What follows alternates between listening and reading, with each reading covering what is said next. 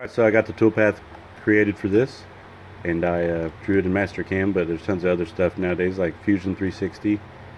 It's really awesome, and so but we've got it in Mastercam here. Instead of drilling, I'm doing some helical bores. What this does is doesn't really matter on this HDPE, but for wood and stuff, it helps keep the tool clean instead of just. A lot of times, this high-speed router bits are meant for just cutting.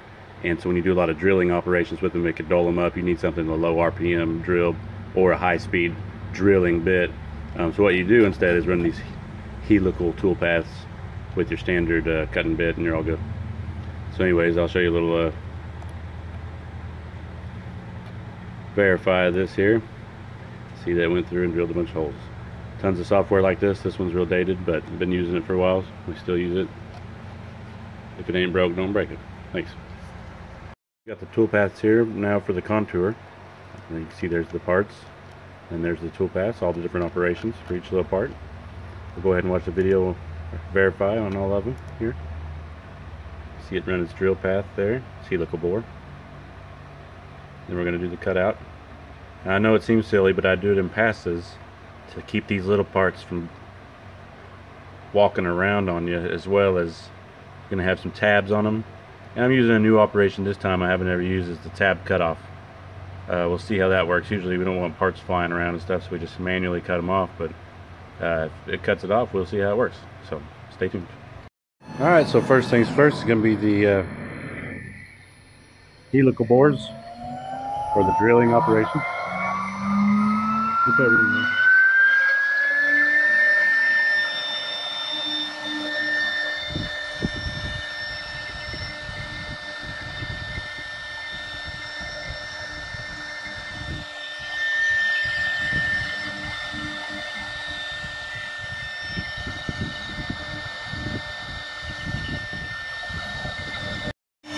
Alright, now it's time for the cutout. We're doing a lot of small passes. That way it's a nice, perfect part. This HDPE machined really awesomely compared to wood. If you're used to work with wood or other stuff, this stuff is awesome. It comes in black, a couple of colors, a couple of companies online selling it, made in a bunch of different colors and textures and stuff. So pretty cool stuff. The machine's awesome. I'll show you the finished part when it's done. Alright, here it is doing the tab cutoff. It seems to be okay so far.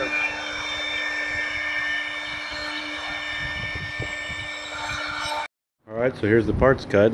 I did the tab cutoff, so typically you'd have to go take this somewhere and cut the tabs, but you'd have awesome parts. So now let's see what's happened. Maybe we should just be able to grab them out of here. See, here's one that's loose a little bit.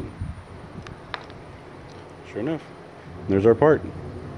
Already cut the tabs off, so you don't have that annoying step of getting little tiny parts and fixing them. So I'm pretty pleased here. Let's see what we got